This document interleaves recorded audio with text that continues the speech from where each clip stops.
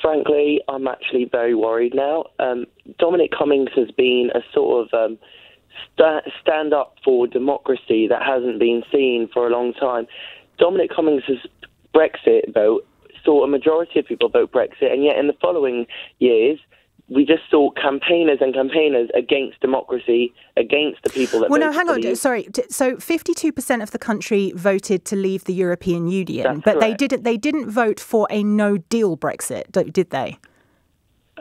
Well, that could be argued about. They didn't know exactly what they were voting for, and I guess they put the trust in the government to carry out on that.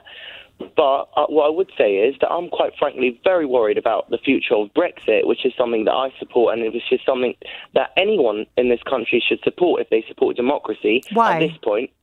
Because even if you didn't support it in 2016, which I fully understand that if you didn't, and I have no problem with that, but the fact is, in 2016, a majority of people voted for Brexit, and that means that Brexit has to happen. Well, no, a slim majority of the people who voted. It's by no means the majority of the country. But nonetheless, there's really no point in arguing about that. Those are old arguments. No, my why was, why should it, I am not a supporter of Brexit. So try and persuade me. What do I have to look forward to after Brexit happens?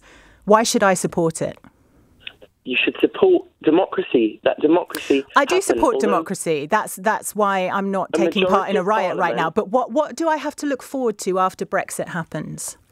The fact that a majority of parliamentarians at the time were Remainers, and yet the voice of the people, was powerful enough to overturn that and to create Brexit.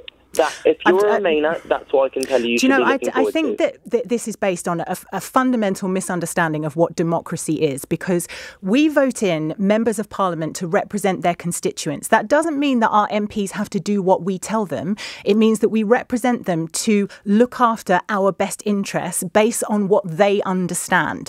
And the idea behind a referendum is one, it's famously favoured by fascists and despots. Hitler loved referendums because if you present a binary choice to a population who don't understand the minutiae of what they're voting for, it's a really good way to confuse people and seize power. So I don't agree that Brexit was a democratic process, but let's put that behind us because it's happened and it's going to happen. Reassure me, when we leave the European Union, what will Britain be like? Why will it be a good place to live? Why will it be a better country? Britain will be finally a country able to govern its own laws. For me, what laws can we not govern ourselves now? A lot of laws, for example, religious liberties under the European Union. It's a bit worrying for somebody like me who's religious.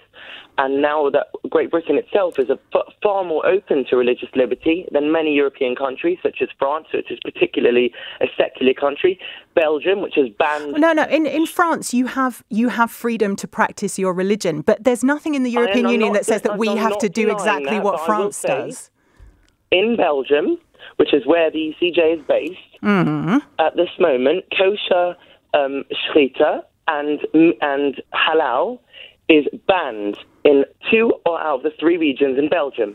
And why do you think that the European Union would have imposed that on us? What evidence do you have for that? Give me some evidence. At this current moment in time, that it makes me feel safer to be part of the United Kingdom. Why are you ringing a national radio station and saying things that you have precisely zero evidence for? I do not think I have zero evidence. I've said it makes me... You've asked me what I should be looking forward to, and I'm saying that I feel it's safer. So you're looking forward to your continued right to practice the religion that you have always had the right to practice. So you're looking forward to things being the same, but in a lot of tangible ways that we have evidence for, an awful lot worse.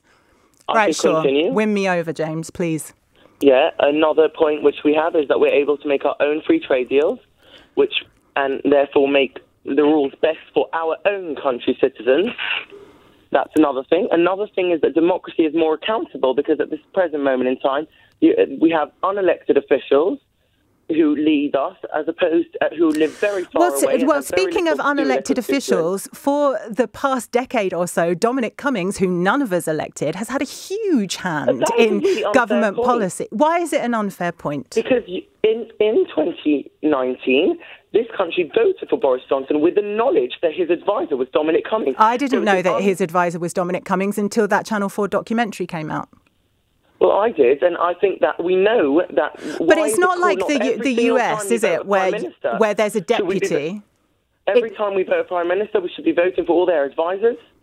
Oh, OK. So in your utopia, we all know precisely who the advisors are behind the closed doors of Westminster. And as well as voting for members of Parliament and the Prime Minister, we should be voting for specific advisors too. That's your idea of democracy, my point, is it? Which I'm trying to make. I'm trying to make the point that we don't have to do that, and that's impossible to do that. And that's why Dominic Cummings is not elected, but he's an advisor to Boris Johnson. And you knew when you voted Boris Johnson. I didn't vote for Boris Johnson.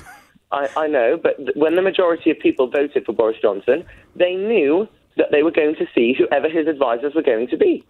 Well, I'll throw that open to anybody who wants to call in and tell me that when they voted for Boris Johnson, they knew that they were voting for Dominic Cummings. If that describes you, give me. That's not what I said. It's precisely what you just said, James. You said everybody who voted for Boris Johnson would be able to choose his own advisors. You knew that.